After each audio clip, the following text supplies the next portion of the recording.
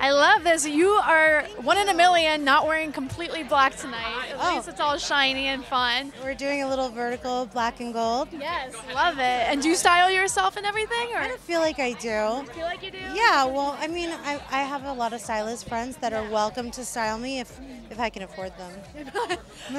but you're better off doing it on your own. Because good. Yeah, why not?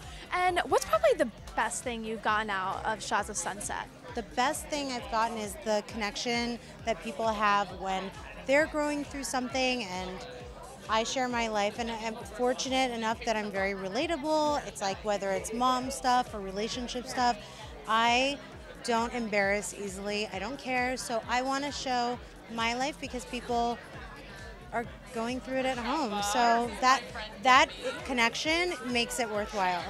And did you think from the very beginning that this is what you were going to be doing, or did you kind of think a different route on trying to help people in a different way? That's a great question, because I was a very content, successful real estate agent who had no intention of changing paths, and the phone rang, and when Ryan Seacrest production calls and you go, is this a prank call? You're like, okay. Yeah. You're like, who dis? New phone, who dis? Yeah, exactly. So I just went with it, and it really caught fire after that. You just kind of can't turn back. If I really hated it, I wouldn't do it, but my mom's amazing. People really, like I said, relate to what we're doing, so now I just have to balance everything.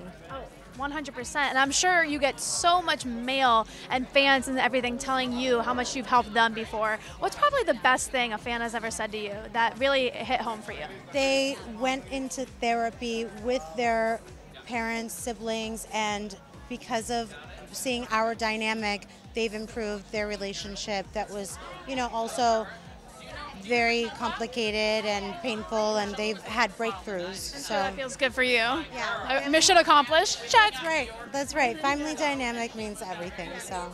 Yes. And where do you see yourself going from here on out? What's the next big thing? What's the next step? What's it going to be? I'm going to get married. I'm going to have a child, maybe more than one. That's something that we've been working on and planning for a while now. So there very much feels like there's a new chapter for me, and I'm really excited to, you know, just be a mom and continue to be a wife. You know, like when I've already been engaged for a year, so like it's time. The clock is ticking. Yeah. And if you could choose any celebrity to name your child after, who would it be?